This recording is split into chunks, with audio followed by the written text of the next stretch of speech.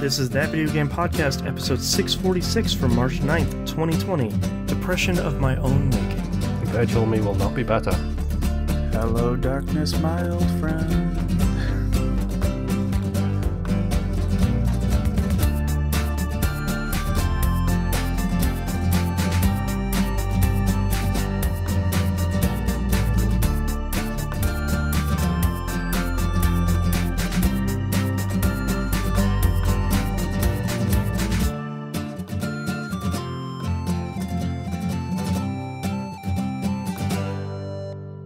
Welcome back to another episode of That Video Game Podcast, your best resource for all the breaking F1 racing news. I'm your host, Boston. Joining me as always is Moonpeer. Hello.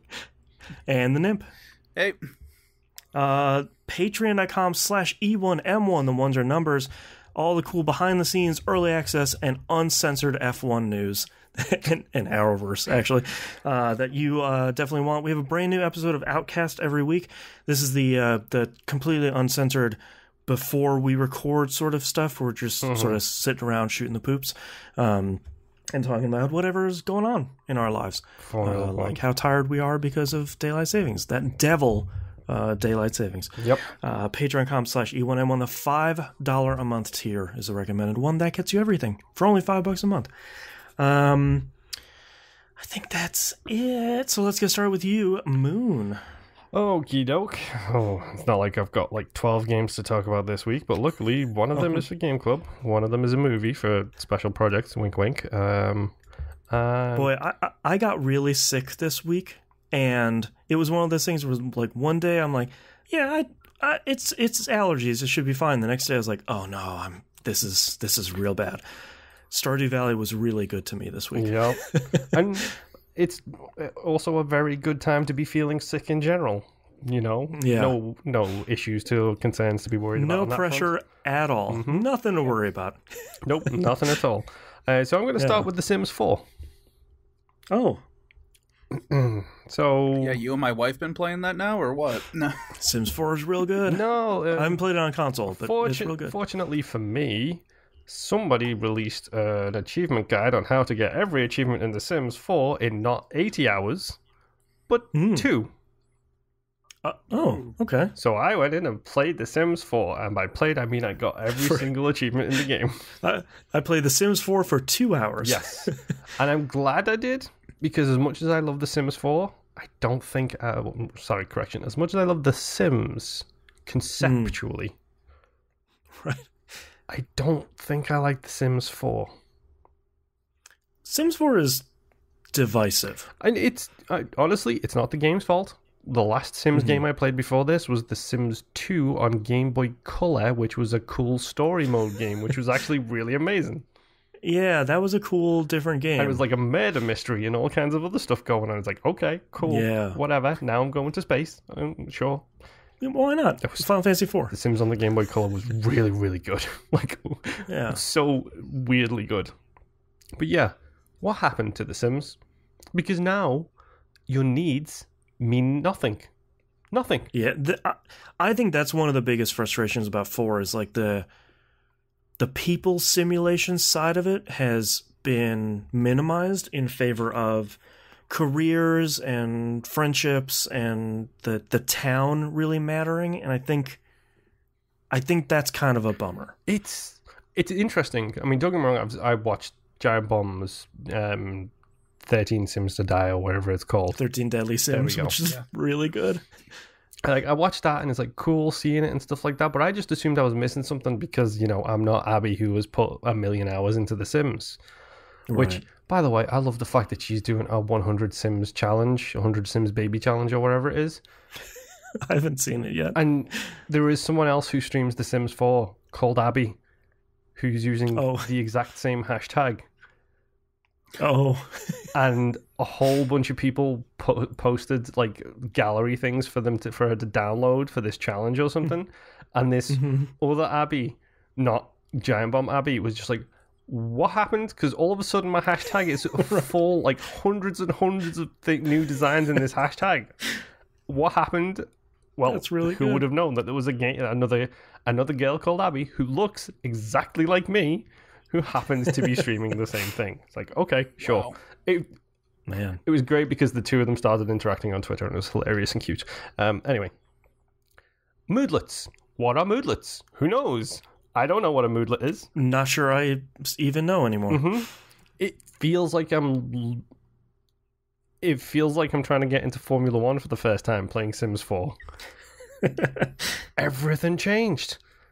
Everything changed. I was like, no, I just need to go to the toilet, make some food, get some sleep, go to work, get promoted, get a job, come home, go to the toilet, get some sleep, get a shower, go to work. It's like me watching Formula 1 where it's like, differentials. Yep, I know what that means. Sure. Yeah, yeah. Gotcha. Everything changed, and I love the way it looks, and they've done a surprisingly good job of the controls on the console version. And I love their interactions, and I still love the stupid gibberish Simlish. It's still so good, and I will still forever love Katy Perry for doing a cover of her own song in Simlish for Sims 2, I believe it was. It's really good. It's how they've done that. All of that stuff is great, and the game looks great and fantastic and stuff, and I think I'm too old for The Sims. I there's this thing that happens with Sims that I have for the longest time I suspected what happens with the Civilization games happened with the Sims, where it's like Civ 6 comes out and everyone's like, yeah, but it's not as good as Civ 5. Like, I have 400 hours in Civ 5. Civ 6 isn't as good. Civ 7 comes out and they're like, yeah, but it's not as good as Civ 6. Like, I've had 700 hours in Civs. I always think that happens with some of these longer running series where like Sims 4 came out and everyone's like, it's not as good as Sims 3. But that opinion has persisted over the years where it's like Sims 4 has done a lot of cool stuff, and a lot of the larger expansions and some of the smaller ones. Yeah, the three different types of DLC packs doesn't help. It's complicated. But like all of that stuff has done a really great job at continuing to expand and evolve the game, but so many people are still like, but Sims 3 sort of did The Sims better without losing sight of some of the stuff that The Sims 4 did. And I feel like it's interesting because that opinion has persisted, where usually be like, it's no Sims 3, but it's come a long way and it's good on its own right. Everyone's sort of like, yeah, it's fine. Yeah, I mean, maybe it's just me. Maybe I just need more of a basic B kind of game, because the best Civ game is Civ Rev. I don't have time for all the other stuff around that. I don't have time for everything else. Give me Civ Rev. It's why Risk Factions was so good on the Xbox Live Arcade. I have 20 minutes. I don't have 5 hours. Yeah, exactly. I think like I said, I think I'm too old for The Sims. I think I don't have enough time. I don't have the mental capacity to try and remember right and left camera inverts because it doesn't save my stupid thing. Of course it doesn't. Why not? Yeah. It's a good game. Conceptually, it's great. I just don't think it's the game for me. Because I have aspirations of my own. I don't want to make this sim a rock star when I can barely get out of bed in the morning. Right, your sim is podcasting in the game, and it's like, this is too close to home. Yeah, exactly. Next thing you know, I've got 2 people living in a house with 3 cats, while one of them spends all of their time podcasting, the other one becomes a pro game player. It's just like... Right. Your in-game wife decides to pick up Rainbow Six Siege, and you're like, wait a second. I don't need that. There's a glitch in the Matrix. I don't... When I was younger, I liked the idea of turning this little digitized version of me into something special. Now I'm older and wiser. I know I'll never be anything special, and making we're millennials. We're honest about our futures. Making the small digitized version of me better than me is not something I'm really interested in this late age of my life. All it's doing is punishing yourself. Exactly. You know, this Sisyphean task. I could have been a movie star if only I'd, read more books. If only I'd researched more on the computer. I could have been a movie star. No. No, you're a millennial. Sit back down. Because the issue I have here is I always make myself. I cannot help it. Okay.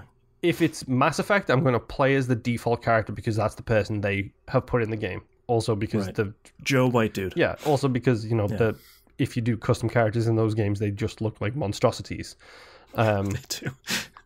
If it's a create a character thing, I default to making myself. That's changed recently over the past couple of years or so. I'm getting more into doing other things, diverse things. I'll play as a female, I'll do this, I'll do that, whatever. But in general, if it's a game like this where it's about real quotation marks life, Right.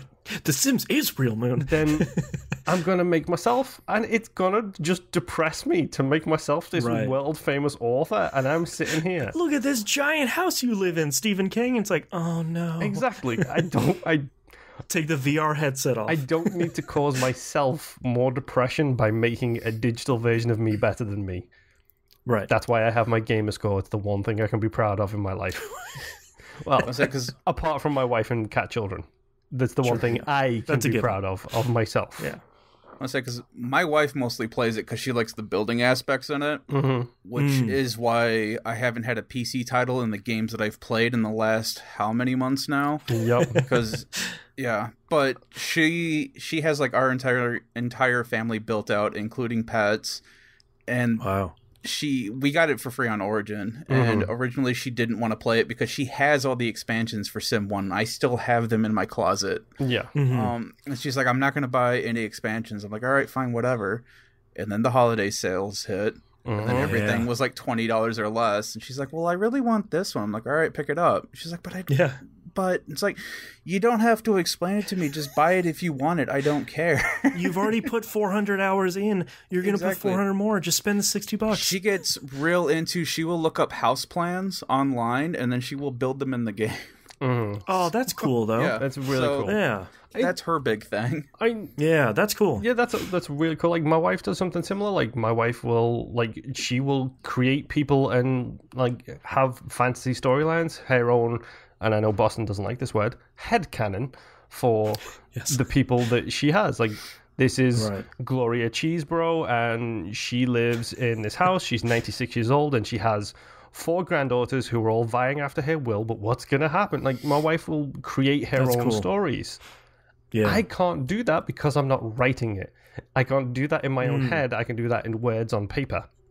I can't do that in a game, kind of. Not as wholly original as that, at least. You need the Sims to follow the script. Yeah.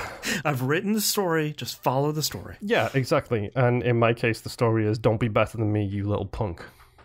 Right. You know, there is a cat trying to get into my office, so that's kind of cool. But yeah, it's The Sims 4. I got all of the achievements in it, and I uninstalled it because what awaited me there was depression of my own making, and I don't want to go down that road any more than I have to. Thank you very much. That's right. Oh. But anyway, yes. Sorry, I'm getting Sims flashbacks. The shocking one for me this week, I'm going to save the best till last. I played a visual novel yesterday. I'm excited to hear which one it is. Don't be. 10. Take that excited meter and just dial it all the way back to 0. I thought you were going to say, I played 428, and it's like, hell yeah. No, dude, I played Danganronpa. No, I didn't. Don't get excited. Don't get excited. I don't know if you'd like Danganronpa. I'm not sure. I didn't even want to finish that sentence without immediately turning the off switch on your excitement down. You could see me getting excited and then just watch my heart crack in half. Exactly. I don't want to do that to you. No, I played 3/4 Home. 3/4 Home? Mm-hmm. Pro tip, Boston. Is this a Kingdom Hearts game? No, there weren't enough symbols in the title. Yeah, that's right. Although, 3 Hearts Home Kai. Technically, if you load up the game, it is 3/4 Home is the actual title. Don't play this, Boston. Just don't. Oh, okay. I say that from the genuine bottom of my heart. This was probably picked up at some point by either me or my wife. I love you, darling. As an easy 1000 game. And it is. Oh, okay. Number 1, it is. Number 2, Raticala Games. Shout out. 10 visual novels coming to the Xbox soon. Thank you very much, Raticala Games. Looking forward to that. So, visual novels. Do you ever have to just hold one button throughout the entirety of the game? No. Why would they have you do that? Because you have to hold the right trigger throughout the entirety of the game. Or else the bomb goes off? No. Yeah, to do what? You're driving a car. Oh, no. And I'm sure I saw you Google it, so I know you're already looking at screenshots and what it looks like. And I was trying to, and it's something that's very hard to Google. It used the full words. Use 3-word, fourths word, home word. Okay. I had written it down wrong. And yeah, it's basically a two. You remember the early South Park episodes with the paper cutouts? Yeah. Imagine that in 2 tones, 3 tones, black, white, and grey. Really, really simple. You're driving a car home. You get in a phone conversation with your mother. Sorry, Jimbo Jangles in chat says, Desert Bus, a novel. Not wrong. Not too far off? Not at all. Because you are driving the car, so you hold the right trigger to accelerate the car. If you let go of the right trigger, the car stops and it goes into the pause menu and the conversation doesn't continue. Okay. If you hit A over and over and over again, it does nothing. You need to cycle between the person you're speaking to on the phone and yourself with X to shift it to your side, A to confirm a selection. Goes back to them, X to shift it to your side, A to confirm a selection. The story is average at best. It feels like it was written by an 8th grader. I don't know how old 8th graders are. Sorry in advance to all 8th graders who might be listening. It feels like a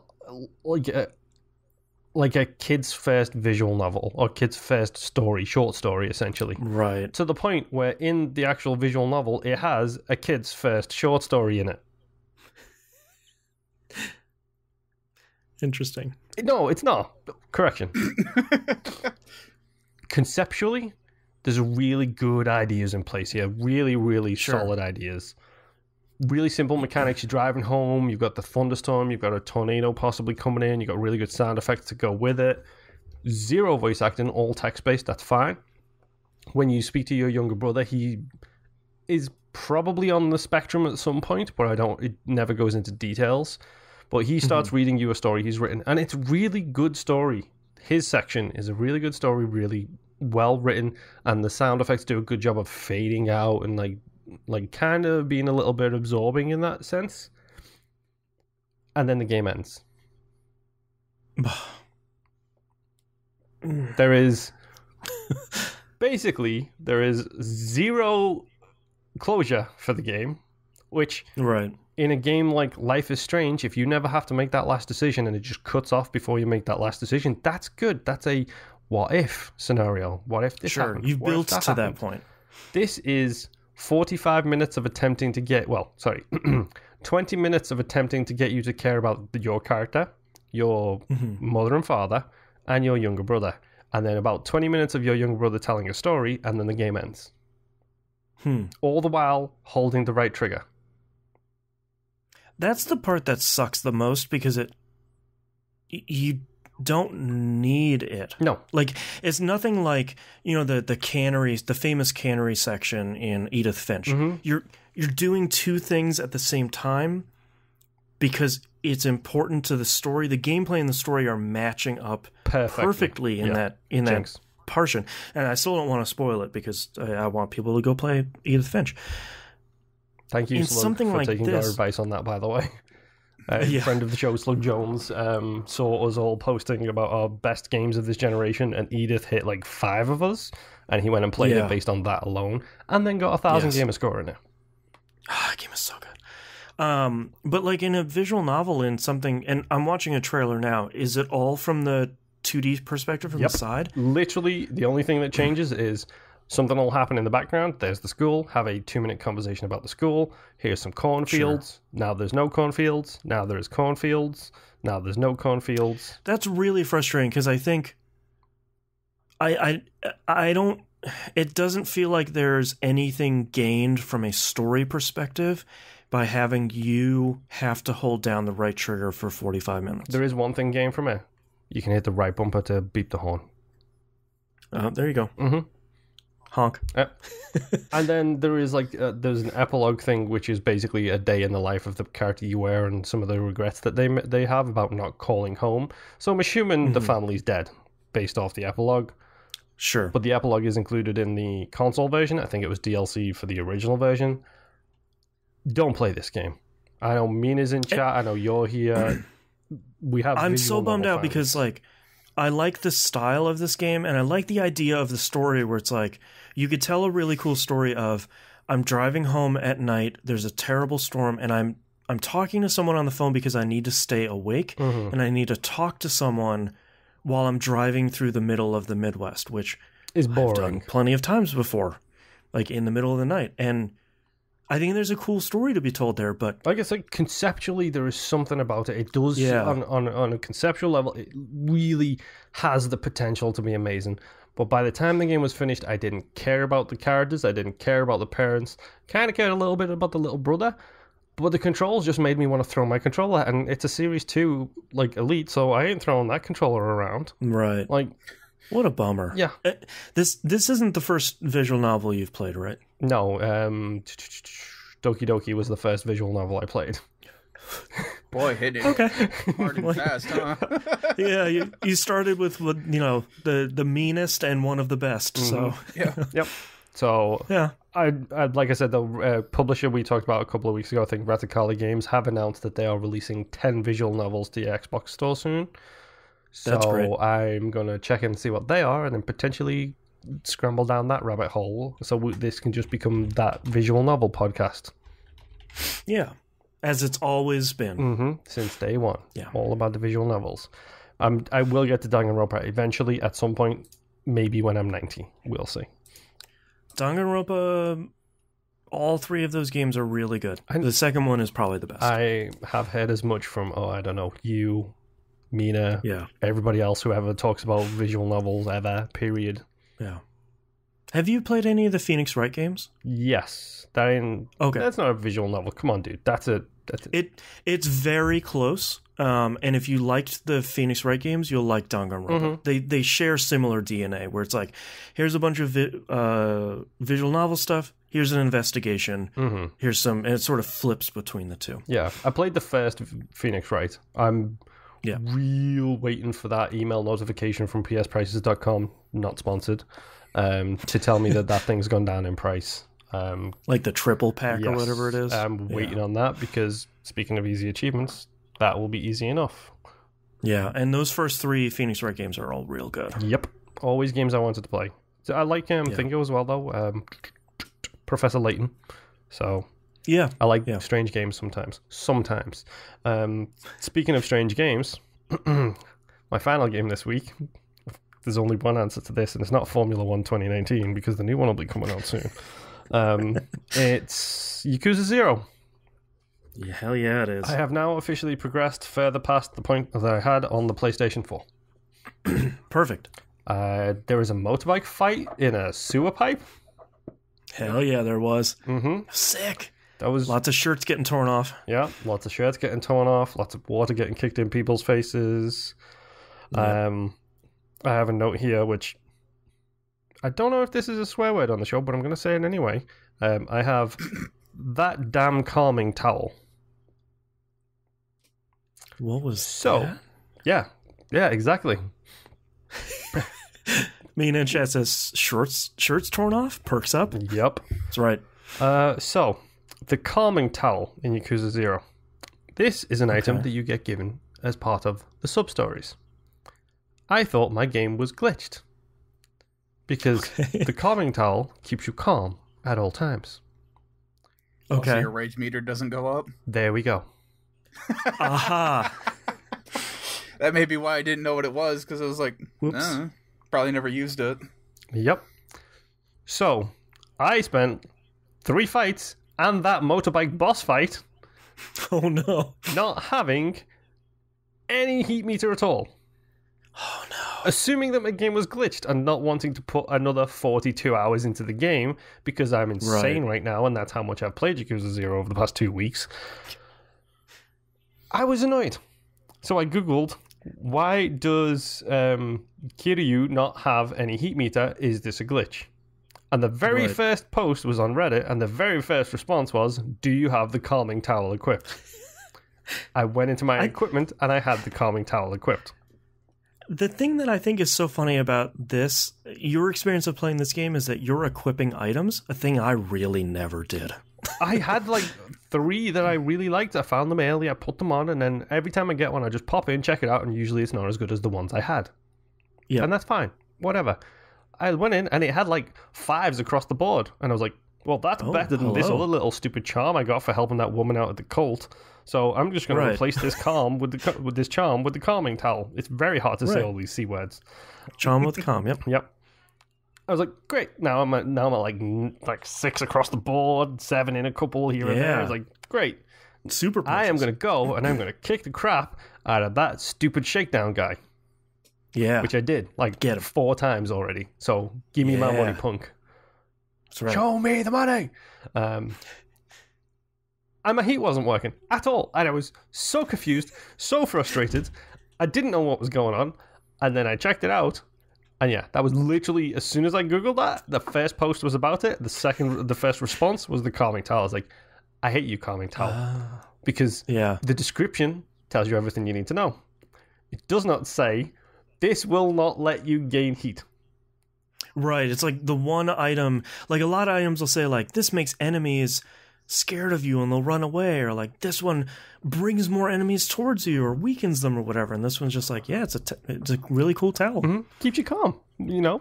Yeah. Nice and simple. It makes perfect sense if you know the consequences of equipping it. Right. If you don't, it makes no sense at all. It's like, I don't know what I did differently, but sure, whatever. That's fine. I am up to like chapter 10 now. So I know I'm coming real close to the end because I'm pretty sure this is a 14 chapter game. That sounds about right. 14 or 16 maybe? Yeah. Let me Google. So I think I maybe have 2 left of each character. Is the 17 chapters, but I think the 17th chapter is open like world stuff. The game is over, back to open world. Go and manage the cabaret club. Oh god, it's so cool. Welcome, sir. Yeah. Don't forget to take your hostess out on dates. Yep, That platinum hostess. Already been. I already did the training, the cabaret club training with the girl who you start with at that club. I already did that all the way up to the point of karaoke. We went on our first karaoke date.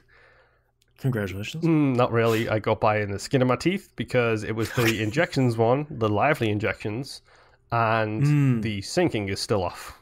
So I have to preempt all of the karaoke parts. It's really difficult. There are 17 chapters. That last chapter is like the finale, like the big fight one. Okay, so apparently there are missable achievements in this game. I didn't know that. That's great. I will probably have to play through it at some point soon. Oh, it's the ones for the decisions and the side stories. Yes. Or like the decision in the chapters where it's like, don't mess up the handshake. Yep, don't mess up the handshake. Chapter 3 with Kiryu, you have to get the best deal you can for the grand by doing all of the research beforehand. I forgot about that. Yeah, there's all of that stuff. I didn't get any of those. Nope. And also complete the game on legendary difficulty, which I don't even know what that is. It brutally difficult. Okay, so I might not end up with the full 1K in this, but that's fine. It's Yakuza 0. I'll play it as much as I feel like playing it. I'm just happy you've played it. Yes. I did a whole bunch of the mini games and stuff. Whatever, that's fine. Kart racing. I haven't done pocket car racing yet. Okay. Literally done pretty much every other one. Okay. Saving the best for last, really. Pretty much, yeah. I love the pocket car racing stuff. Beat down Shakedown a couple of times. Looking pretty strong. Fled through the sewers.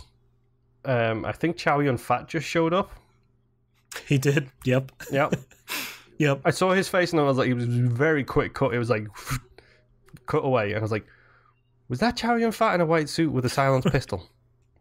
Right. It's like, who's that? Well, I know that guy. I've seen some of the other people, like the guys, the head of the 3 lieutenants, and what's it called? For the Tojo clan? Yes, I've seen those actors in Asian movies, so I know. They're all famous actors, so you're sort of like, I've seen that dude before. Like, when I see that dude in? Yeah, I've seen all of them, but then when I got the quick snapshot of Chow Yun Fat, I was like, is that really Chow Yun Fat? Did Chow Yun Fat really just show up in this game? Because that's great if he did. If he didn't, whatever. Yeah. But he's wearing a white suit and he just killed the dude who was trying to kill me, so I'm fine with him being here. Yeah. It's just like, okay, sure, why not? Let's go down this road. And it's like I know the guy who voice acts Kiryu has like I think he has a metal band or something as well. And it's like I'm half tempted to go down and see exactly what his real life career is like. Yeah. But no, it's Yakuza 0. It's insane in all of the right and the wrong ways. Like, yeah. It's, I don't even know. There's a reason everybody talks about these games. And the reason is because they are great and also stupid and insane. Yeah, like they are at the same time really great and like this very serious Tojo clan soap opera. Mm-hmm. And then you're helping a lady get out of a cult. There's such these wild swings, but it makes so much sense because they complement each other really well. Yeah, and then you're dealing with an old lady who likes to push to the front of the line. It's like, okay, well, I don't know why this person who is clearly a cold-blooded killer is letting this woman with a cat-face sweater in front of him in the line. But okay. Yep. Smile and nod. Whatever. So good. Oh, but yeah, that's all I've been playing. Mr. Nimp, over to you. Okay. So, like I said in the pre-show, it wasn't until Friday that I realized that I hadn't played a video game all week because, Sorry, F1. it's my fault. So, the first thing that I played was the Final Fantasy VII demo that came out on the PS4. Mm-hmm. Yes, I also played that. Yeah. That looks really pretty. That looks stupid good. Like, I think I was surprised that HDR is in that game, which when I saw my camera, when I saw the TV flicker and the little HDR logo came up, and I was like, oh, really? Interesting. And like, hello. This 4K HDR rock solid frame rate Final Fantasy VII is just, God, it looks so good. Like, I also had my gold headphones on for the PS4. Yeah. And the game just sounds amazing. The music's great. The new music is really good. Yeah, I can't. New old music. I can't wait for this to come out. So don't make I already pre-ordered my games for the first 2 quarters of the year. I don't need another one added to that list. Thank you very much. Just wait till summer. Yeah. Yeah. PSprices.com, Final Fantasy VII. Yeah. Part of what I'm so interested in the remake is the demo. So the demo is just the bombing mission. Yeah. Now it's not just the bombing mission because it took me like an hour and 15 minutes. And there's so much more in there because they have you do so much more fighting and there's so much more exploration. Jesse and Wedge and everybody is really great. They talk a lot more. Yeah. They talk a lot more. Still not sold on Barrett's voice. I feel like I'm going to be sold on Barrett's voice as soon as they go back to the bar and meet Tifa and Marlene for the first time. He has to be I think once he stops being such a hard ass, it'll make it a little bit better to take. I like there's like 3 I think there's 3 options you get when you first start the game of like, do you want the classic mode where it's kind of essentially turn-based that you can kind of run around in? I picked the new one because I want to see how the action worked. That was great. He has 2 different stances. One's like a light attacks that's fast. The other one's heavy attacks that are slow. You hit the X button and a Final Fantasy menu pops up and you have items and spells and skills, and one of the skills is just braver. Like it's just like it's all the Final Fantasy VII stuff. I'm torn on the Scorpion tank fight. It was very long. I think I get what they were going for, but like the back and forth and the sheer amount of HP that boss had made that fight really, really in the Final Fantasy VII. It's like a 5-minute fight where it's like, don't attack the tail / limit break. In this one, like you're dodging behind cover and you're rolling and you're attacking its shield generator and you're doing dodging missiles and all this stuff. Like there's so much going on there. Well, and that was I think it's The other thing that I found weird with this game is that the dodging doesn't work for jack in this game. The missiles, even if you dodge the first missile that's coming at you, anything that hits around you, you take damage from. The EMP burst that it does, you have like a second or two to realize that that's what it's doing, and Cloud or Barrett can't dodge far enough out of the way to get out of it. Right. So it's like you really had to pay attention to your attacks, what it was doing, which is fine, I guess, but I don't know. But yeah, that fight itself, when you're just doing 12 points of damage, maybe on a good hit. Yeah. Right. It's sort of like, this is long. I did like, so at the end of the demo, before they give you like a sizzle reel of Final Fantasy VII stuff coming in the game, they give you like the first real story change in this game. You'd see the president of Shinra and Heidegger talking through like a little cutscene interstitials. When the detonator goes to 0 on the bomb you placed on the Mako reactor, it doesn't explode. Well, it does. It's just not that big. Yeah, it like doesn't do anything to the reactor. President Shinra tells Heidegger to turn the robots and all the machines and blow up the Mako reactor to kind of pin the blame on Avalanche, which I think is a pretty cool change that I wasn't expecting. So I'm curious to see how they're gonna change, because they don't shy away from them being eco-terrorists. I mean, they're still Avalanche in this game. But I'm kind of interested to see where they keep diverging a little bit from this story, because that was a pretty cool scene. Yeah, that actually kind of caught me off guard too, especially when it got its own cutscene for everything that was going on for that moment. Yeah. Or it takes you a second where it's like, okay, what are they doing now? And then they do that, and it's like, oh, this is taking a turn. Yeah, so, yeah. I'm looking forward to it. I wish it was the it was whole a cool game, demo. But all of the visuals I see from it just make me think, well, it looks like they might actually do it some form of justice, and then I see gameplay and it's like, oh no. Yeah, it's I like how all the characters look. Like even Barrett, who has a machine gun for a hand, like it's just like a stupid design in 2020. Like they do a really good job of selling all of these characters that had like 16 polygons on the PS1. Like Cloud looks really good, Aerith looks really good, Wedge looks kind of cool. Like they redesigned his outfit to be kind of cool. It all looks pretty cool. Yeah. I mean, you say they were like 4 polygons, but they also had the manuals, and some of that artwork in those manuals were incredible. Yeah. Yep. Yeah. Like, I always discount that art from 7, and a lot of the character art was really good. I love the watchcaller. I love the way Tifa looks. Like, I'm so glad Tifa's redesign is so good. It's really, really good. And I've seen an image of Red, like, and how they managed to make Red look as good as he does is... His voice actor's really good, too. There's been a short snippet of him saying, like, of course I can talk. What do you think I am? And it's like, yeah, that's real good. Okay. Cloud's voice actor is good, too. Like, he in most Final Fantasy VII things, he's like this deadpan, brooding guy. In the demo, he's really sarcastic in like a too cool for school way. And I think that's the difference that a lot of voice actors miss with Cloud. And I think it's really pretty. Yeah, because it's really good. There's a couple jabs he throws at Barrett, and then he just shuts his eyes and he waits. There's one really good.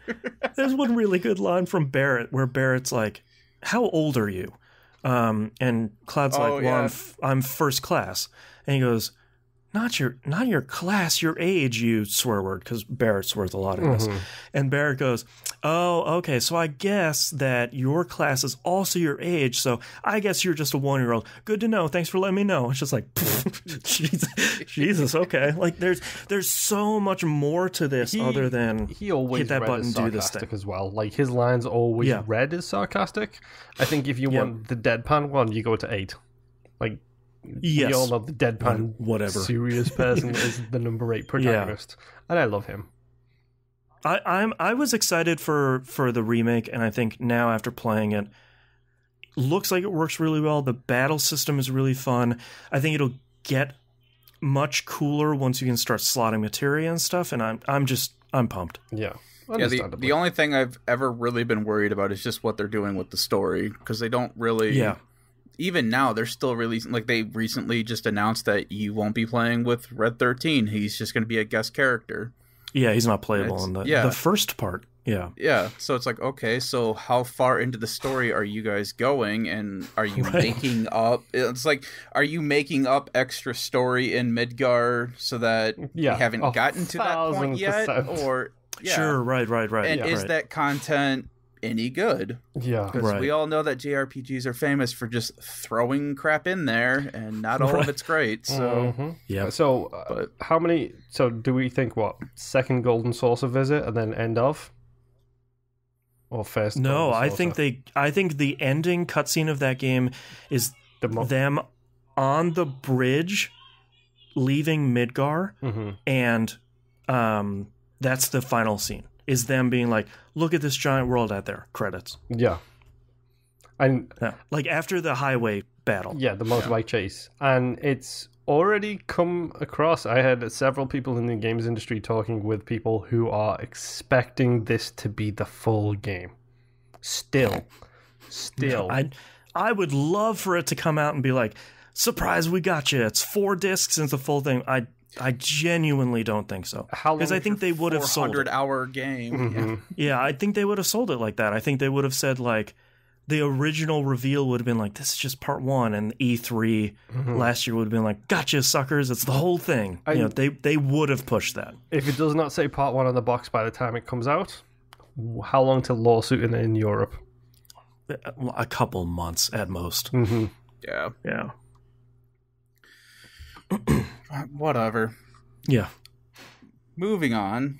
The next game that I played after that was Nioh. I finished a side mission in that one, and I'm halfway through the second mission. The cool thing about this is that it has a mission structure where it feels like the missions are about a half hour, 45 minutes long, and then it kicks you back out to the world map. So you can save at these shrines that are in the game. I think you've got one at the start and then one just before the major boss. I'm going to be right back. That sounds like there's something going on. Continue, please. So I hit the shrine. There's a major boss coming. It feels like anyway, and I gave it a break because I was just really tired and did not feel like I could get any further in that game the way I was feeling. Wait, so you don't want to play a Dark Souls game while you're tired? I did, but I don't want to play a boss in a Dark Souls game while I'm tired. I was already having... Because the second mission that you do, you're on a cliff face, so you're walking like these narrow paths, and I can't tell you how many... Because I lost count of how many times I fell off the side of that stupid thing fighting things. Yep, I do that all the time in Dark Souls games. Like the stupid skeletons in Dark Souls 1 in the dark areas, like every time. Yep. Every time. This game, you can guarantee that if you see an item that's just sitting there waiting for you to pick it up, it's an ambush. Yeah, like I've gotten, the cameras are so close that it's hard for you to look around corners. So I kind of have to jimmy it so that I can get the camera to come over far enough so I could figure out which corner the ambush is waiting on, so I can, block in that direction. And yeah, it's still a fun game. I really enjoy it so far.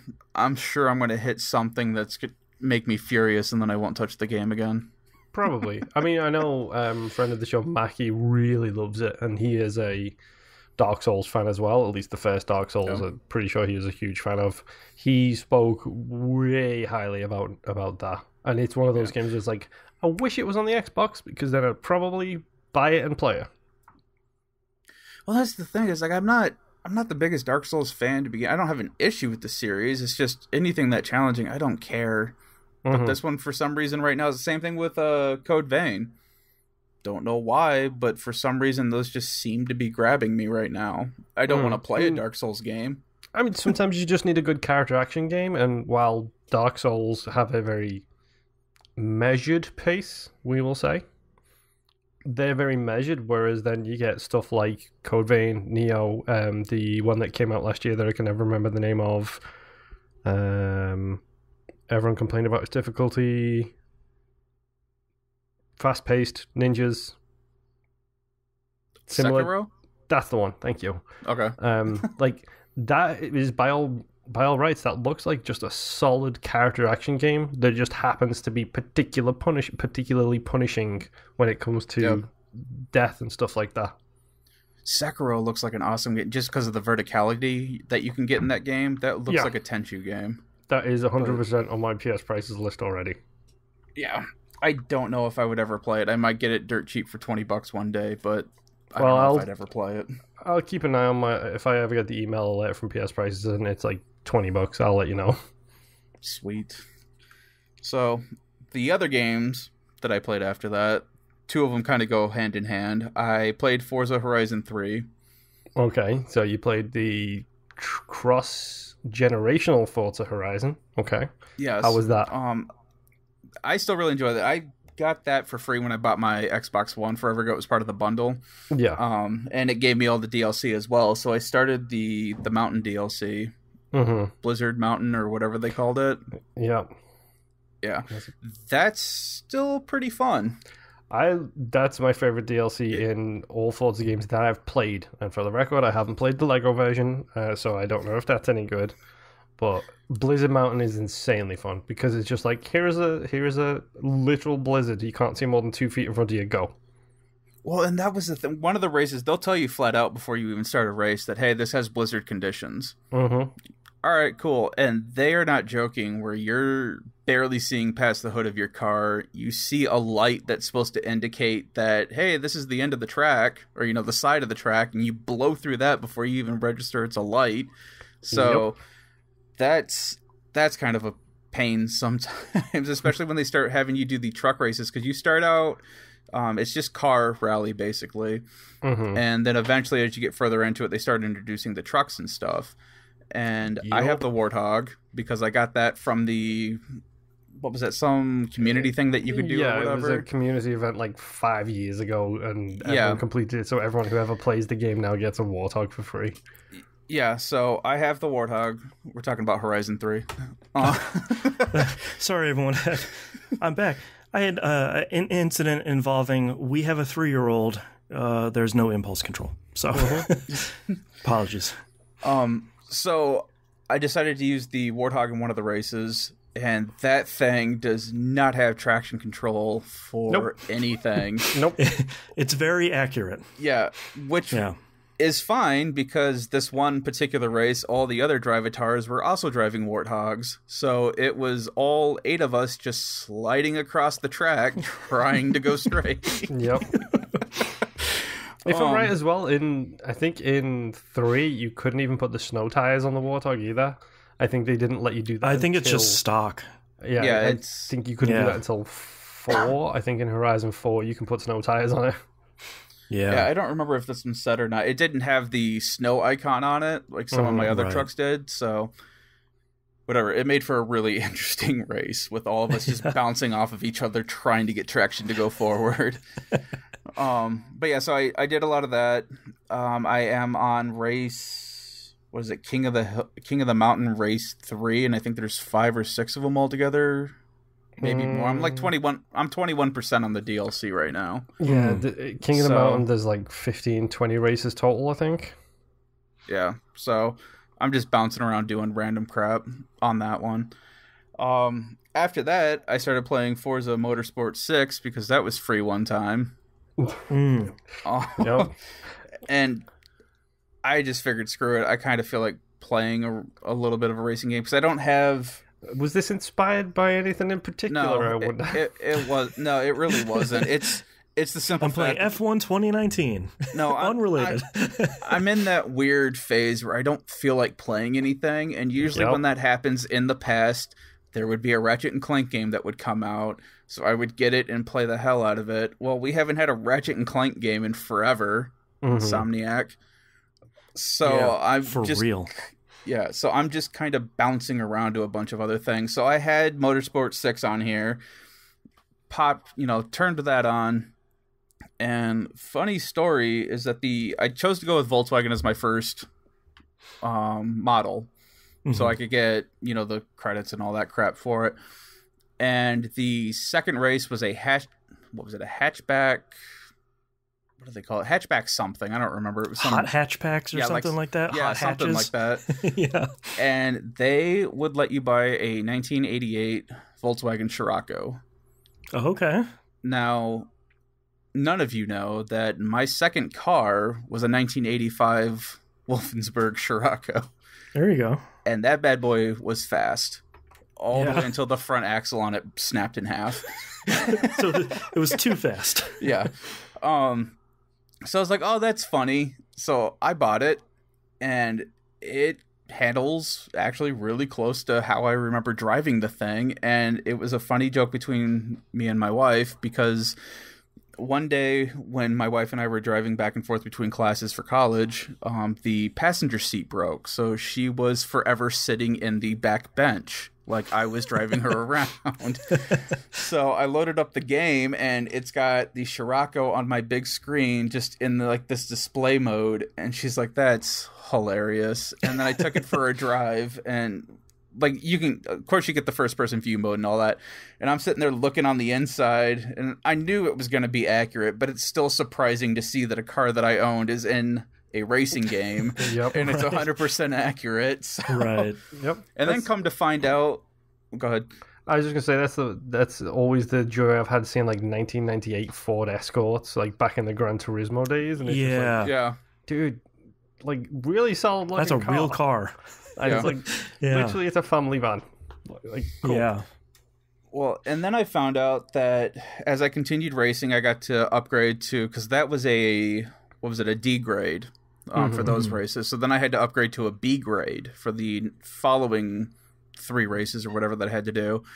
And that's when I found out that apparently Volkswagen continued to make Scirocco's again in 2010, going all the way up to 2014, I think it was. Oh, wow. So I have a 2011 Volkswagen Scirocco now that I'm driving in this game. Yeah. So, So is this just going to be the Scirocco family? Yeah. Every yeah, class have that one same vehicle for every single class.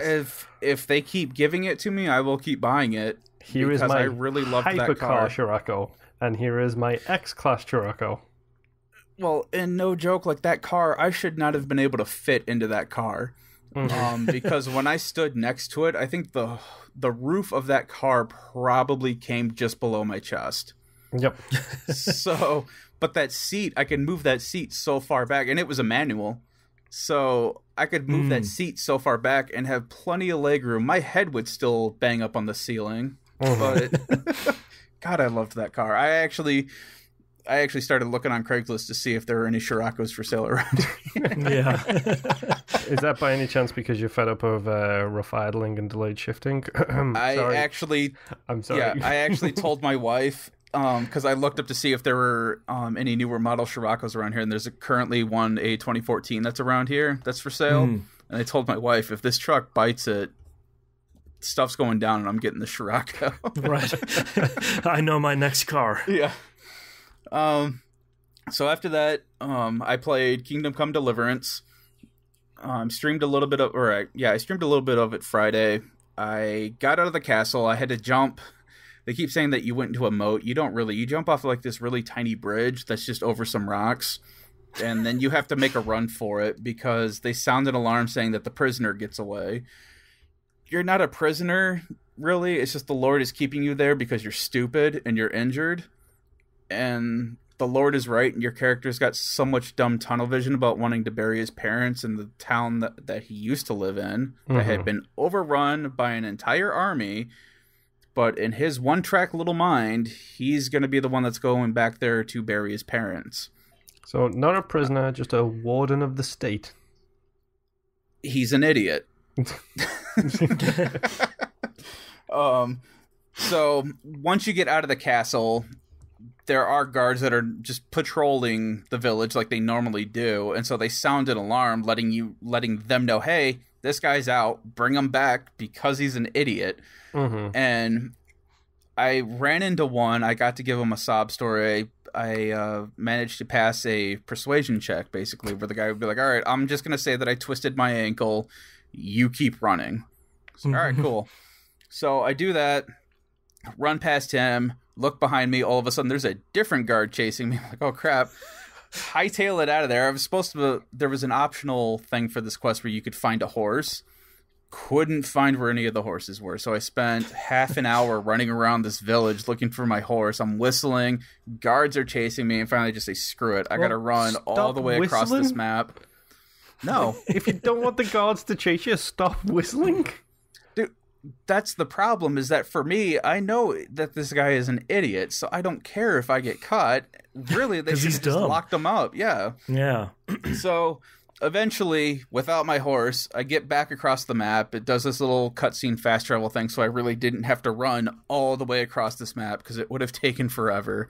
And you get to the village, and a bunch of stuff happens, but basically you get the crap beat out of you because you're an idiot, and you still don't get to bury your parents. Somebody else had to bury them for you because you're an idiot. So then they do this whole cutscene into the future, and they do, you know, title drop and all this stuff, and they show you sights and sounds and all that stuff. And this game has some really good music and really good sound effects in it. The birds, just listening to the wind go through the grass, water, all sounds really awesome. The music, when I left it on the pause or for the title screen for a while, the music that plays, really awesome. But they bring you into this little house, and you wake up, and basically this woman who was part of your village brought you to her uncle's because you got the crap beat out of you because you're an idiot. Right. And it says like 2 weeks later or whatever, you're healed, kind of, you're ready to go. Her uncle is mad that you're here because he didn't want you there, and now you have to pay off like basically your medical bills. So in order to pay him off, he gives you a job to steal a ring from an executioner. All right, cool. Managed to do that after some trial and error. Go back to my bed so that he can go to sleep, so that he can save, and then the game crashes. Of course. Fantastic. So I only lost, I think, like a half hour, 45 minutes on that one. But now that I know what to do, it's going to go a lot faster. But yeah, I can't get over how dumb your character is. Like, I kind of hate playing as this character. Yeah. Anytime he opens his mouth, I'm just like, shut up. You're naturally playing a low intelligence build. Yeah. So that's all fun and good.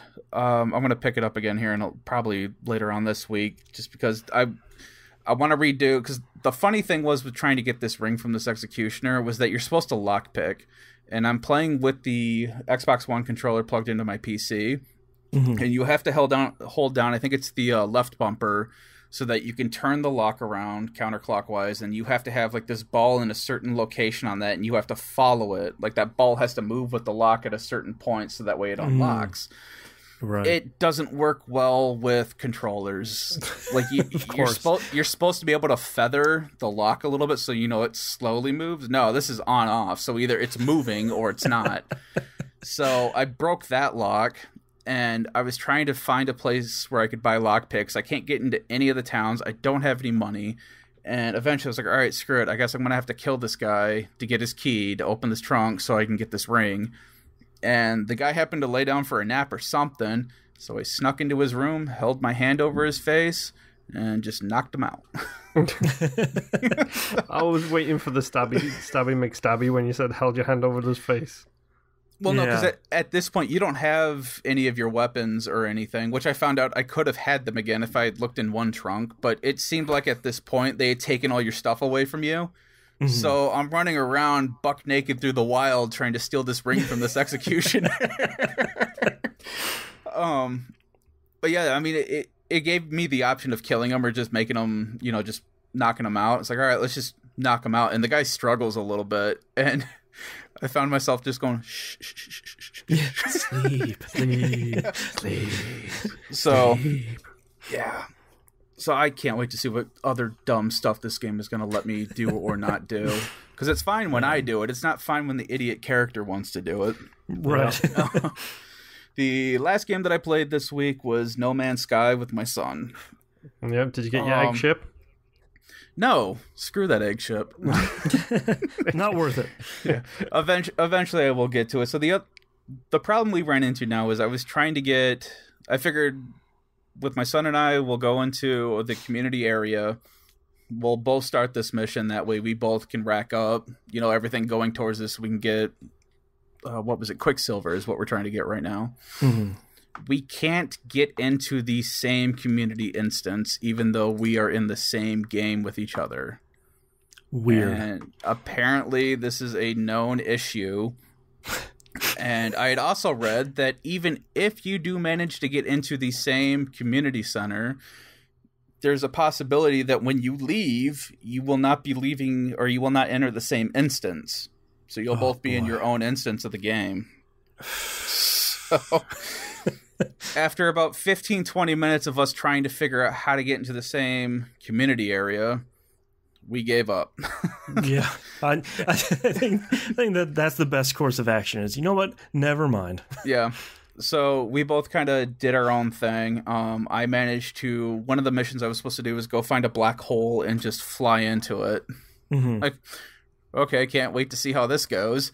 Oh, they look so cool. They do. But they're using it as black holes are apparently warp points now, so it shot me clear across the galaxy to a different place now. Yeah, it sends you very far away. Yeah, which is fine because every system that you go into has a space station, and every space station has a portal. So if you use that portal once, you can always go back to it. So right. Yeah, so I went to the space station, jumped in the portal, went back to my main base, and then portaled back over to where I was at so that I could fly through the black hole, and then did the same thing at the other one. And now my game mission is, go explore. Thanks. Okay, that's what I was doing in the one system that I've stayed in for the last 40 hours. So. Right, that was my plan. Yeah, so now I'm just kind of flying around. I don't really have, I guess, a goal that I'm working towards right now. I've kind of just been doing whatever quest it's been throwing at me. Mm-hmm. But now that it's just go explore, I'm like, well, now I'll just go back to my home system and just build my base again until something happens. Right. So that's pretty much all I've been doing. My son and I ran around. I was running low on resources, so I started digging around with that stuff. My son decided to blow up a bunch of things. And that brought my allegiance down with a couple other people who I don't know because I haven't met them yet. Yeah. Right. Sounds like fun. Yeah. So someone's like, you can't just shoot pirates. Why does it have to be anything that moves in this game? Right. Yeah. Pirates will attack you, shoot them, not anything else. So right now we're just flying around, apparently just shooting whatever. It's the Wild West. Yeah. He's having fun, so it works out for me, I guess. So that's all I've been playing this week. All right, for me, Division 2, the title update 8 and the Warlords of New York expansion is out. 2.0? Yes, Loot 2.0 is out, which I'll talk about that first, and then I'll talk about Warlords next. Loot 2.0 is really cool. The game does such a better job now of telling you what gear is good and what gear is bad, and very clearly telling you what the roles are on the gear that you have picked up.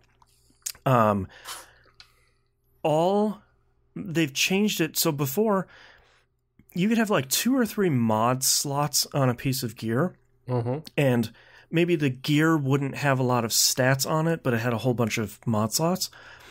That's largely changed as well. Every piece of gear will have 3 stats, kind of a primary stat and then 2 secondary stats. This is sort of separate from the talent, the skill that's on the weapon. If it will have a mod slot, it will have 1. Okay. So you're sort of the whole thing is kind of encouraging you to use the gear you have and then kind of modify it in a way that I'll talk about here in a second. I think Loot 2.0 overall, for me, has largely been a success. I know the community is a little bit cool on it because a lot of purples are dropping right now as opposed to the yellow items that you really want. But I think overall, it has largely been successful because of the changes they made to the recalibration station, which is still an incredibly fun phrase to say. I still love that from the first division, just walking upstairs and seeing like, oh, it's the recalibration station, of course. Yeah. So there's two halves of it now.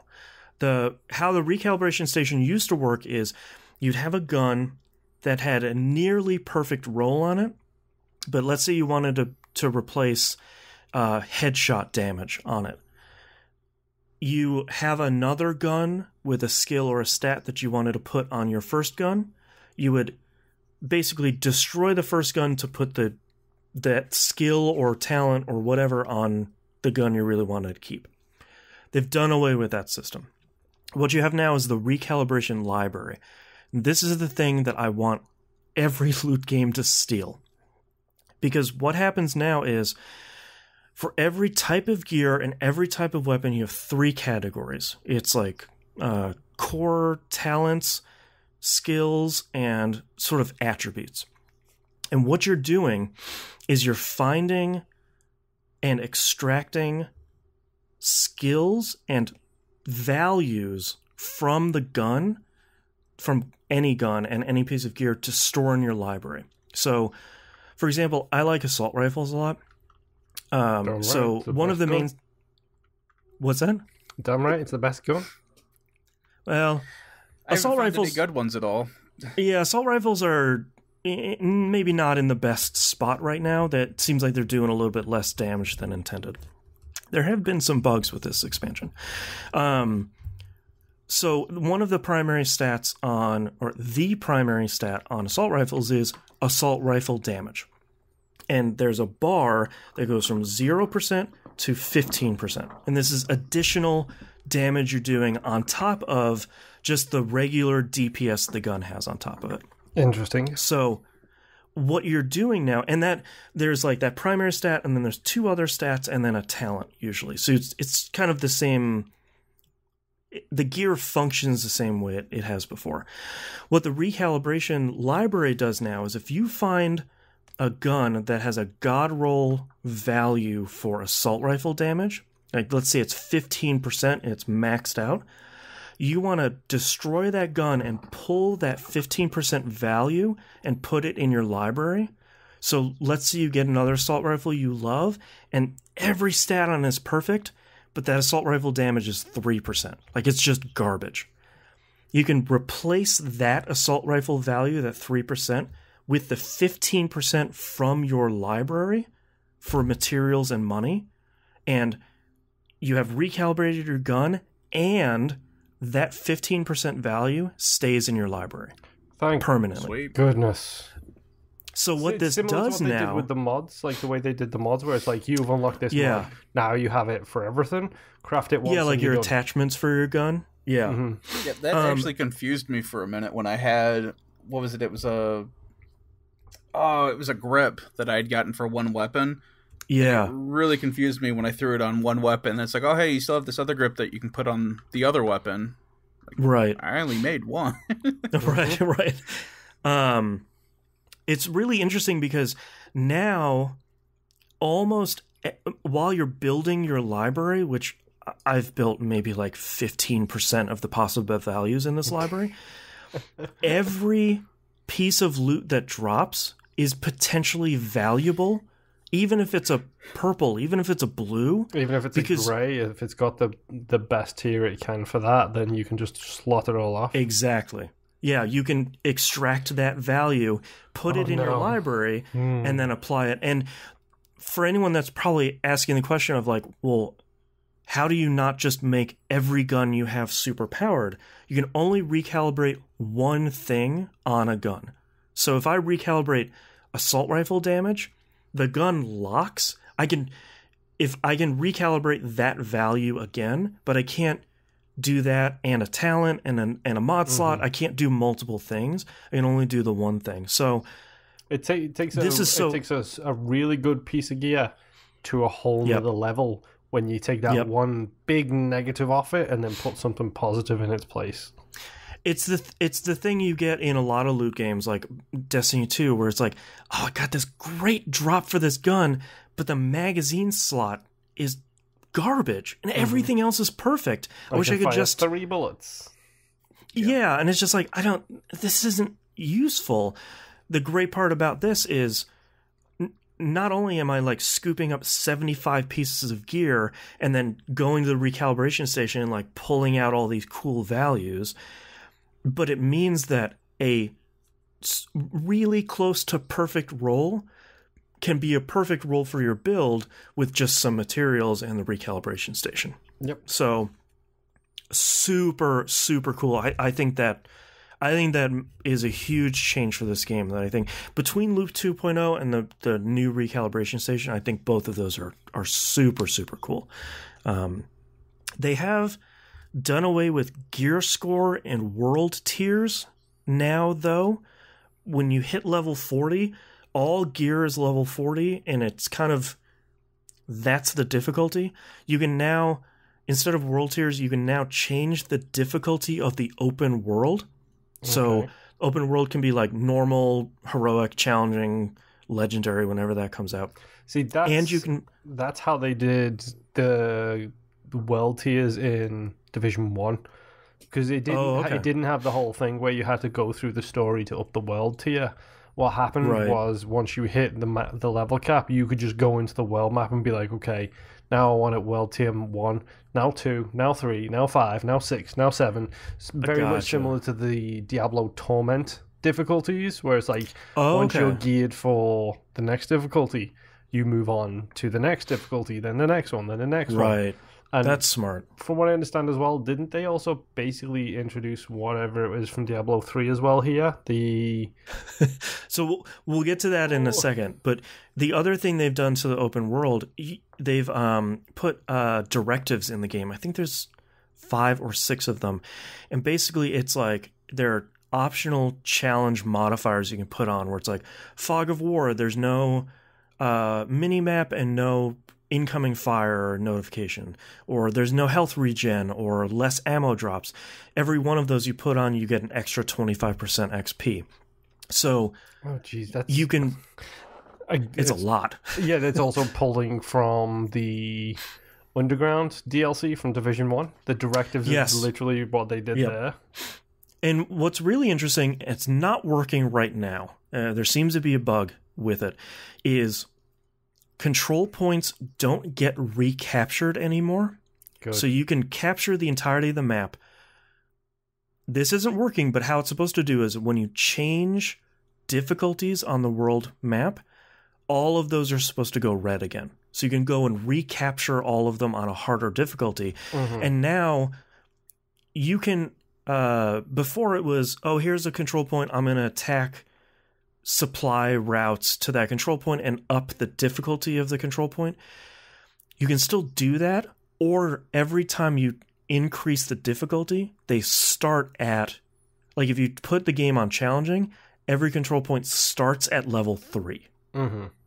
So there you can kind of choose your own difficulty at this point. It is really interesting that you did bring up Diablo 3, because the Paragon system in Diablo 3, they just lifted that and put that as shade levels in the Division 2. When you finish the storyline, no spoilers yet, you get a different watch on your wrist, and that is what is your new shade levels. And it's very much like, here's a point in the red column, and you can choose like weapon damage or crit chance or crit damage. There's like 4 options for each of the 4 categories. And you put a point in there and it goes up by 0.02%. And there's a whole bunch, like there's just hundreds of points you can put in each and every one. And like the very last one is put a point and get materials or currency out. So it's like you put a point in there and you can get some of the crafting materials are like 10,000 E-credits. Mm-hmm. So they lifted that system, which is great. They're literally throwing shade. Yeah. So I think all of that stuff is really good. The new season hasn't started yet. That's going to be starting this upcoming week, because they wanted everyone to get... The thing with the DLC is when you start Warlords of New York, you are stuck in New York City until you finish it. The game tells you that beforehand, so it's not a surprise. So they're waiting for people to hit level 40, get geared up a little bit, finish the DLC, sort of do the whole thing before the season starts.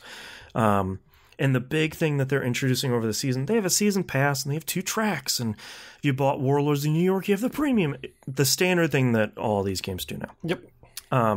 The additional thing that they're doing is they're going to have a new manhunt in the big thing in the New York DLC is take out these 4 lieutenants from Keener and then go take him out. And they're introducing that. Similar to a deck of 52, one might say. Sort of, yes. There is a new card deck in this game. They went with the various arcana for the new cards. They're going to do that in DC with like every week there will be a new lieutenant, and then the last week, or it's like every other week, the last one will be the big person, and then you'll get a new agent skill when you beat the final person. So sounds pretty cool. Sounds like a cool season that they're coming up. You also get 2 complete gear sets by going through the season pass, which seems pretty cool. One of them is the Striker set that's coming back from Division 1, which apparently was like the set for PvE. Yeah, it was. Yeah. And they're also putting out a PvP set, like anyone cares about that in the Division. You would be surprised at the trolls in the Dark Zone. There is a lot. No, I'm talking about like pure PvP, like Conflict, like the PvP mode, not just Dark Zone. Like weird. Warlords in New York. So they have like they did with DC, they 1-to-1 mapped the lower portion of Manhattan. Mm-hmm. Downtown rather than uptown. Right. It is a very dense map. It's really interesting because it's so different from DC, because DC has like these big, wide open streets and all this stuff. Manhattan has these really narrow sidewalks and walkways and streets, so it's a much more confined location. As a result, they've built a lot of verticality into the map. You can spend a ton of time going between roofs and climbing stuff, and there's some more underground. There's a lot more underground stuff, which makes more sense in New York City. All of that stuff is really great. Not crazy about kind of half of the boss battles of Keener's lieutenants. They do this thing where it's like, here are the 4 lieutenants. Go do whichever ones you want. It's freeform. So as a result, story isn't really that great. Story's not Division's strongest point to begin with, so not super surprising. Yeah, tell me that the dollar flu doesn't matter. The dollar flu matters. The green poison. And I thought by revisiting Aaron Keener, they were going to kind of ramp up some of the storytelling that I think from the stuff I've seen and read from Division 1, they did a little bit better than the base game of Division 2, which had a story I could not... with a gun to my head, I would have no idea what to tell you about. You go to a location and you shoot something. That's right. They tell me what to shoot, and I will not spoil the story for Division 2. I will not do it, because there are people... It's because you can't, because there isn't a story.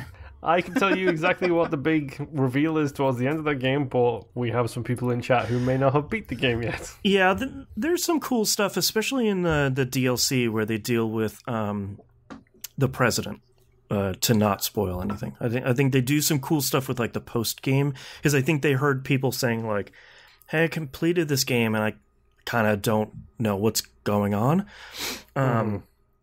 So I feel like some of the lieutenant stuff falls a little bit flat. What I really, really want the Division to do, and I don't know if they'll ever get there, is to do a better job at questioning, am I a good guy as part of the Division, or are the rogues, do the rogues have something? You know, are Aaron Keener's followers, do they have something there?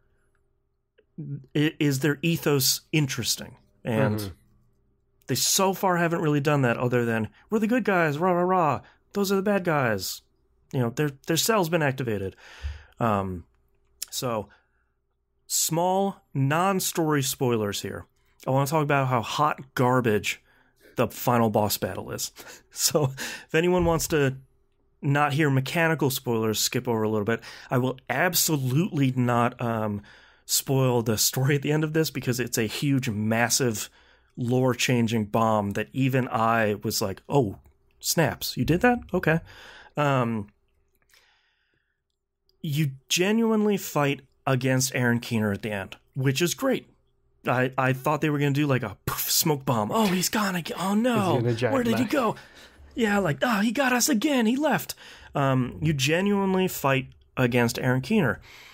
The problem, I've heavily invested in a skill build. I have my healing drone. I have my assault turret. Between that, we're kind of a 3-man team doing some work. That goes out the window almost immediately with the Keener fight because he hacks your equipment. Yep. So my drone floats on over to him, starts repairing his armor, which sucks. My turret turns back on me and starts destroying me. And at that point, I had skill tier 6. So my drone and my turret have about 300% extra health and do about 400% extra damage. Nice. I'm getting destroyed, I can't destroy those things. Now you know how they feel. Right. I don't feel that badly for like the Rikers, especially because they suck. So the problem is you can pull out like your pulse drone and sort of push back on some of the stuff he's doing, but I can't use the skills that I have built to pay the bills. My entire character around. I'm not super strong at shooting guns because I'm super strong at skills. And that made that fight really terrible. And of course, I had the specialization that's just the stupid crossbow, so I can't even like light him up with like super powered precision like pinnacle weapons. It was really bad, and I got him to the point where I defeated him, and he was like doing this runaway thing to like lead into a cutscene. A flame turret of his destroyed me as it was like clicking over into him escaping like the final phase and killed me. Like I'd finished the fight and it had killed me he like EMP pulses you and you can't move, and I just have this thing like right in my face and murdered me. I was like, I swear to God. Did you have to beat the fight again, or did it take 100%. It took me 2.5 hours to beat this one fight over probably 15 to 20 attempts. Jeez. It was horrible. And I'm sure if you're playing this on PC, the tiny little firebombing drones that he's sending your way, probably not really a problem. Or like the seeking drone missile bombs that he's sending you are not a problem.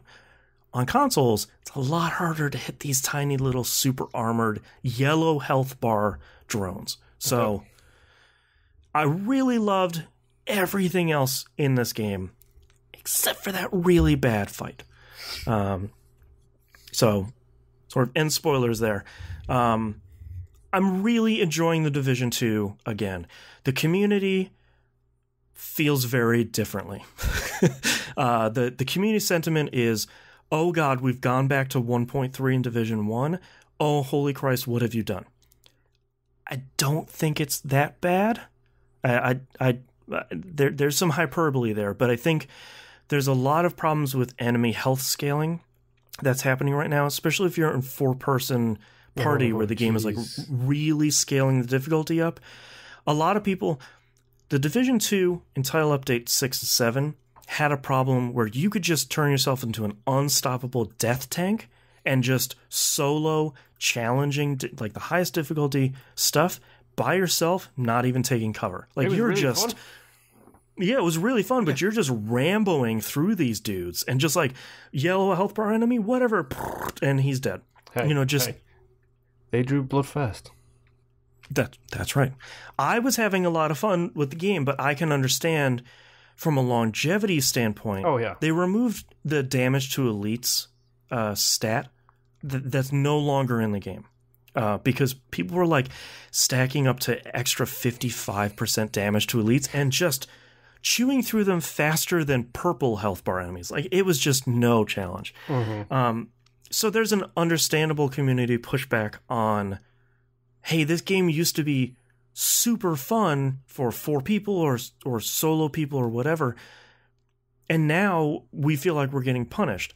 I feel like there's a good middle ground there that maybe Massive is going to find over time, but maybe the community can kind of take a breath here for a little bit. You're acting a lot like the Destiny 2 community right now. That's not a good look. So like, let's all take a breath. It's only been out for like 5 days.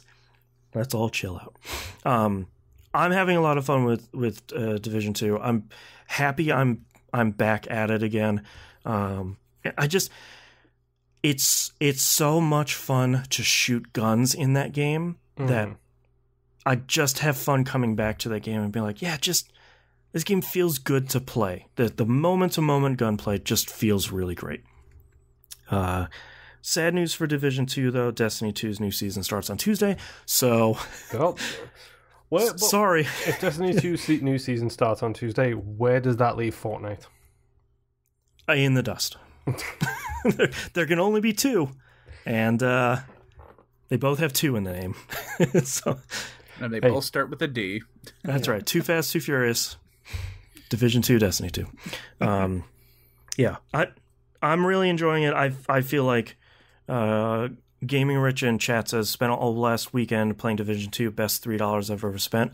Yeah, man. Like if you're coming into what the community is calling itself the $3 wave of agents, you're getting a really great game that's in a pretty good spot right now. And Warlords of New York is pretty good, and it's only like $30. So 2 thumbs up. Last game that I've been playing, want to talk really quickly about Murder by Numbers.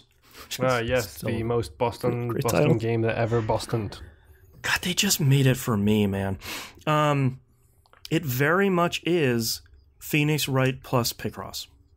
And you're getting a whole bunch of characters talk to each other, like visual novel style, and then every once in a while, so your character Honor, she finds this robot called Scout, and he is having problems with like his camera. So how you do in your investigations is he looks around the room with this reticle. When the reticle turns red, you hit the A button and it says, hey, I found something. And a nonogram Picross puzzle comes up, and the solution to the Picross puzzle, the picture you make, is the clue he's found. Okay. So like you do this whole thing, and it's like it pops up and it's like, you found a wallet. And then Honor and Scout goes, oh, this must be the killer's wallet. Whatever. And it's like, it's this really cool back and forth of, here's the Phoenix Wright interrogation and presenting evidence and trying to figure out a puzzle, and then, hey, I think I found something, and you do a nonogram Picross thing. Jeez. It has a pretty good tutorial for Picross stuff if you've never played it. The puzzles feel like they have a pretty good difficulty. The writing is really good. The music is outstanding. The character design is great. Like, it's a really great looking game, and it somehow managed to smush together 2 subgenres that I really like. Like the Phoenix Wright subgenre of visual novels, and then the Picross subgenre of puzzle games. And it's really good. I'm probably about halfway through the first case right now. It looks like there's 4 cases. And Murder by Numbers is really good. Game Pass when? But Xbox One when? PS4 when? It's on Switch and PC right now. Yep. Which of course it is, because that's where games go to be sold. Yep. And apparently it's doing very well. So I'm very proud of that team for getting it out there. But yeah, Murder by Numbers, not a lot to say about it right now, other than it is the thing it said it was going to be, and it's doing that thing really well. So that's all I've been playing this week. Let's take a break.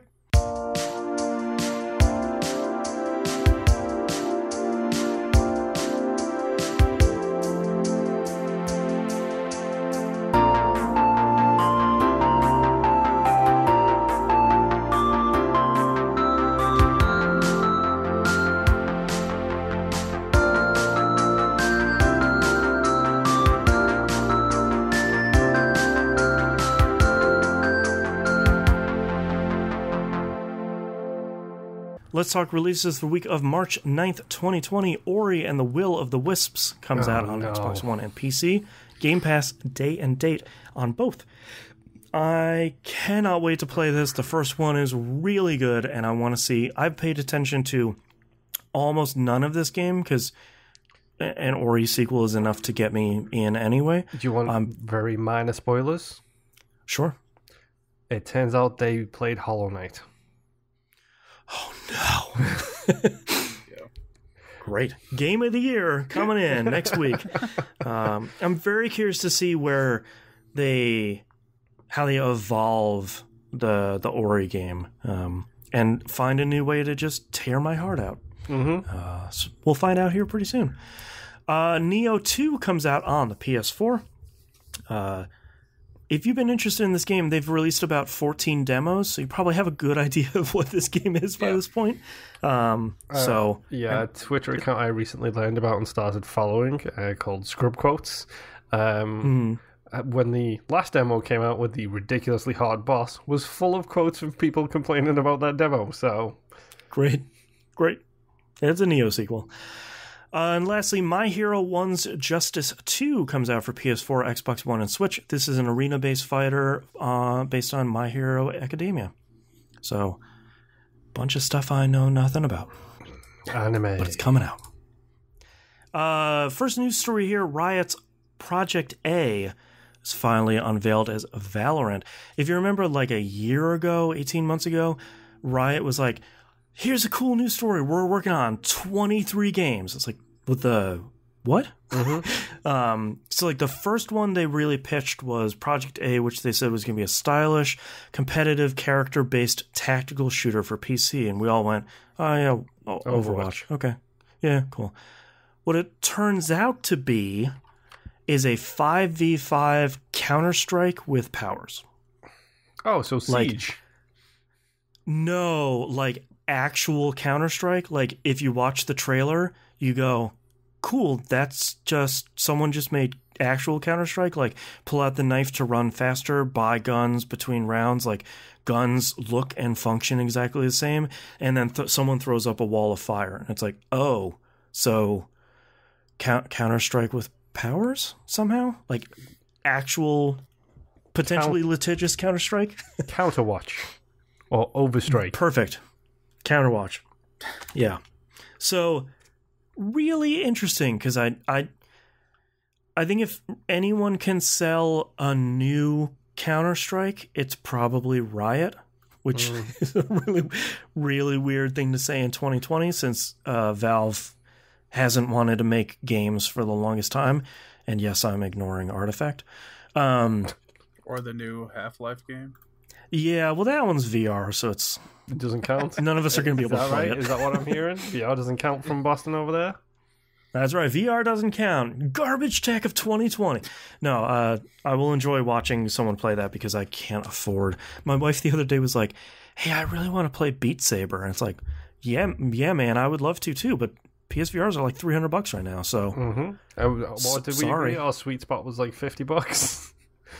Yeah, I could even be talked into 100 because there's enough titles now at this point that would probably be okay. But normally, the PS5 is right around the corner. Normally, I would say yes to 100. Yeah, but it's 2020, and we all know what drops later this year. We are locking down spending on not that much, but a PSVR is probably not going to make the cut. Yeah. And last news story here: Ghost of Tsushima gets a release date. It is releasing for the PS4 June 26th, 2020. I think I got a prediction wrong. I feel like one of my predictions last year was like Ghost of Tsushima, that's coming out on PS5. Like, that's a PS5 launch title. Oh, it'll be a PS5 launch title, but it will also be a PS4 game. The Game of the Year Gold Edition, $60 more. Yeah, I don't know. Like, this, I think Ghost of Tsushima and Last of Us 2, or Chapter 2, whatever.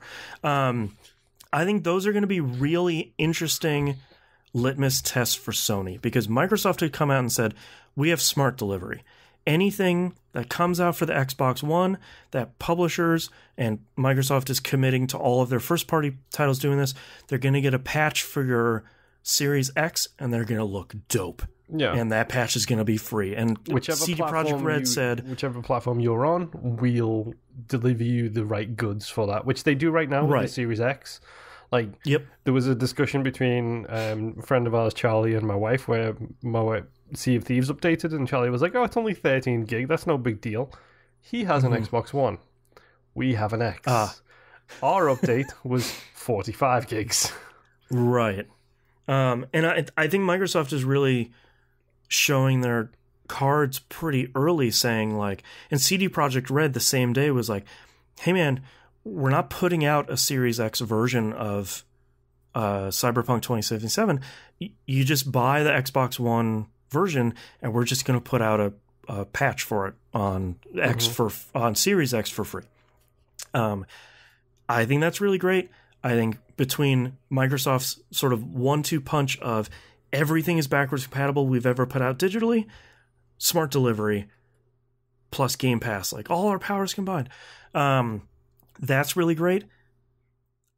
I think when you look at Ghost of Tsushima and Last of Us 2, your natural inclination is like, yes, but in 3 or 4 months, the next thing is out. So look at what they did. What with do I Last of do, Us. Sony? Last of Us, the first Last of Us, was a late-gen PS3 game, and they resold it to you on the 4. Yep, just a couple years later, ready to play it. And I think if Sony really wants to, number one, Sony wants to say anything about the PS5, that would be great, especially for content in the show, because it's a thin year. I think if they want to talk about backwards compatibility... Wait, it's a thin year. Do you not have for 600 news, games installed? No, for news. Okay. News is a lot of like, conferences are canceled and the Xbox Series X looks dope. See you later. But I think if Sony really wants to push backwards compatibility and wants to push some of this stuff, we've been talking about it for a while, like Rainbow Six Siege and Fortnite. Those are probably going to be carried over, where Fortnite is day one, we've got a big patch, whatever. I want to see Ghost of Tsushima, and I want to see Last of Us Part 2, Chapter 2, the sequeling. That running on a PS5 day one, where it's like, take your disc out, put it in your PS5, it runs. Download it again on your PS5. Hey, it looks better, runs smoother, 4K, whatever, 120 frames. I think if you want to really push the PS5 from a game and software standpoint, I think these are two really solid titles to do it. And we just need to wait for them to say anything at all about the console at any point. Sony. Let's move on to questions. I'm running out of time. We'll just do one question here from Spencer K on Facebook from a week ago. So the timeline is important. So this question for this week that's kind of tongue-in-cheek, but Moon might appreciate it. Is he happy Orange Cassidy tried last night? Yes. 1,000%. Did Orange Cassidy try? He did. OC... For those of you who don't know, go listen to pre-show stuff to learn all about Orange Cassidy, or just Google the fella. Enjoy the deep dive down that rabbit hole. He's now our favorite wrestler. And his first singles match was against Pac, who previously known as Neville in WWE, who is one of the most serious wrestlers you will ever meet. Like, character-wise, very serious. Gotcha. No nonsense, no BS kind of person. And from everything I've heard and all of the highlight reels I've seen, it seems like they put on a really, really good match, which shows that comedy does make money. That's right. Mm-hmm. And so does laziness. Yes, so does laziness. He is apathetic. Yeah. He's not lazy. That's true. Yes, he just doesn't want to. Doesn't want to overexert himself. Mm-hmm. And he did the thumbs up and everything, and I still love it when he gets on the top rope when he does the 450 spinning hand motion, and then he just falls off the top rope. It's great. Yep, he's great. Go Google Orange Cassidy, watch some matches. It's really great. All right, that's our episode this week at tvgp.tv. Everywhere to find and follow us on the right hand side of the page. Patreon.com/E1M1. The ones are numbers. Game Club is still going strong. This month is another 15-week month, so who knows how. We've got about 2 weeks left to play Stardew Valley. Musum asked a really important question in Discord the other day, and I think this is worth talking about for anyone that's worried about Stardew Valley. He was worried about starting it and missing stuff. There's really nothing you can miss in Stardew Valley, and if you miss anything in like the first 2 years, stuff kind of starts repeating come year 3. So take your time, do what you want, make mistakes on your farm. It's all part of living that farm life, man. #farm life. So go play Stardew Valley. It's on something you own. I'm enjoying it quite a bit. We roguelike it. We're be starting a brand new game here on the public feed this coming week. It's a video game that has roguelike elements in it. This week? It's been a trip. This week on the public feed? Yeah. We were still 2 weeks out? We should, well, maybe it's another week.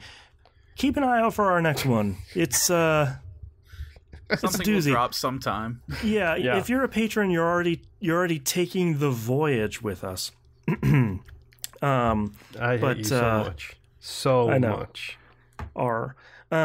Yeah, dude, but Solitarica episode 3 came out last Wednesday, so this week coming up it's Solitarica episode 4. This week is, and most importantly, the Council of Science returns. Scientists. Science.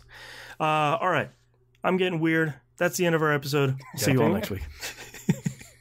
I've been weird. Getting weirder. Always, dude.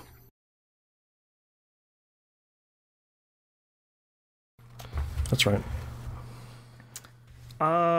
Nimp, your titles, please. All right. What's a Moodlets? Your Sim Podcast. I Know I Won't Be Special. Real Life, quote unquote. Headcanon. Don't Be Better Than Me.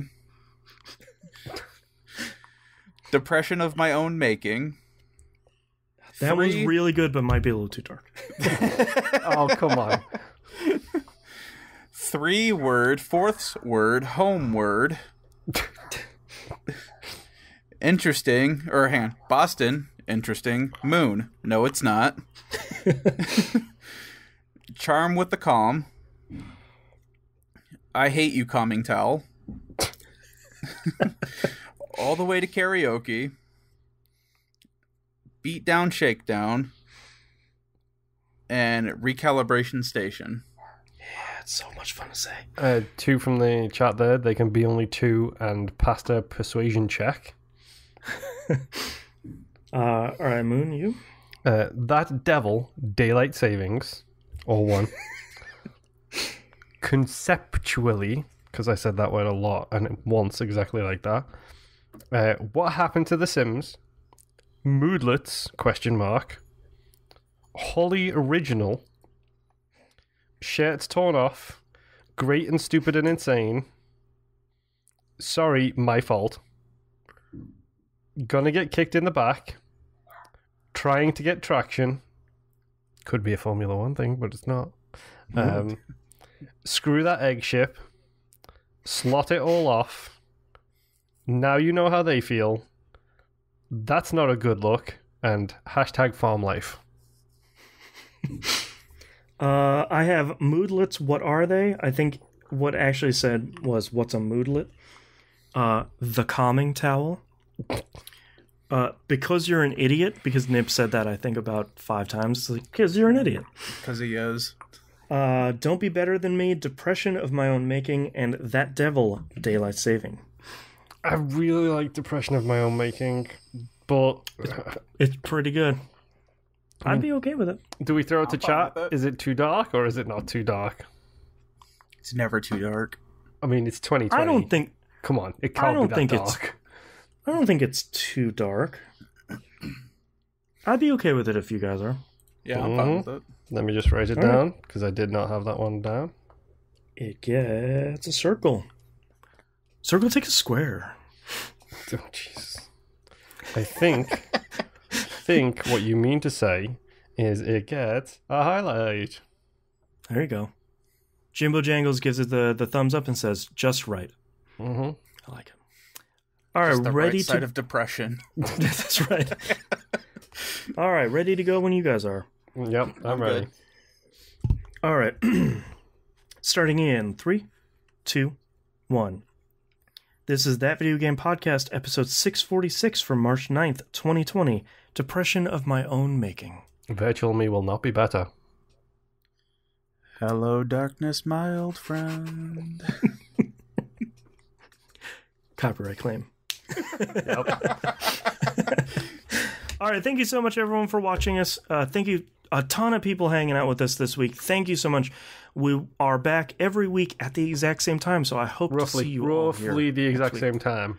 Same time-ish. You know what? Yeah, You know what Because helps? of daylight savings. Yeah, That's I right. was That gonna say, devil. you know what helps is when daylight savings happens, and we're now on the earlier time for the European folks too. There you go. Because I used to watch live all the time when I was in the UK until daylight about savings 6 time months. hit, and then I'd have to stop. That's right. Yeah, so we hope to see you back next week. Mm-hmm. Bye-bye. Bye. Bye. Bye. Bye. Bye.